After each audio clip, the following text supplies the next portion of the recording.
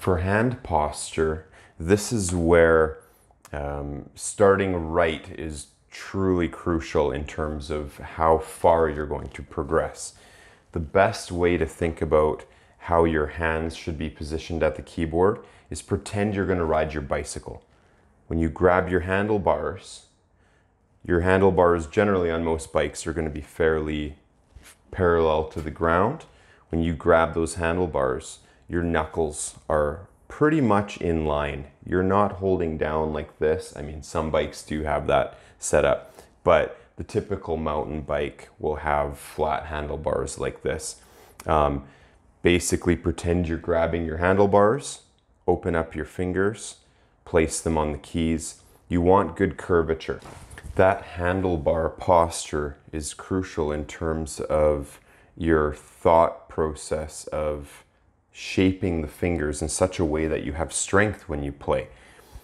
A lot of the times it's just easier to drop our elbows, and what happens is the knuckles are not in line with the keys anymore. The keys are flat, but our knuckles are now pointing downwards. And what happens is our weakest finger is taking the brunt of that posture.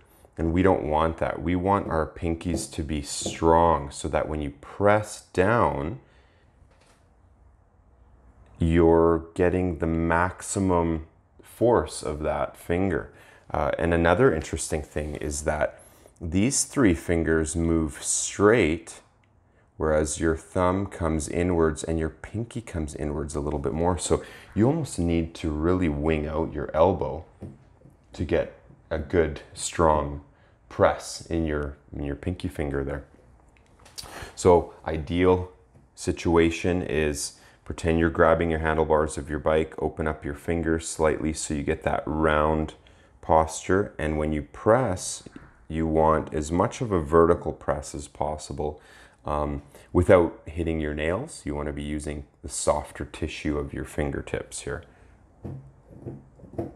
So practice just winging out your elbows and making sure that those pinkies feel nice and strong, not using the sides of them, because that's not going to help you when you start playing some really advanced works, especially when you need to reach an octave or more if you can. You won't have that strength anymore when you're using the side of your pinky. When you're first practicing, it will look a little bit funny. You're going to compensate for that posture by really winging out your elbows, especially when you're practicing your scales and whatnot. But as you get more comfortable, you'll be able to keep that posture and drop your elbows down slightly. You'll never end up playing with your arms touching against your side. And you don't need to. You're not at a dinner table with people sitting beside you. You're at the instrument by yourself. So you got lots of room to wing out those elbows and work on good posture.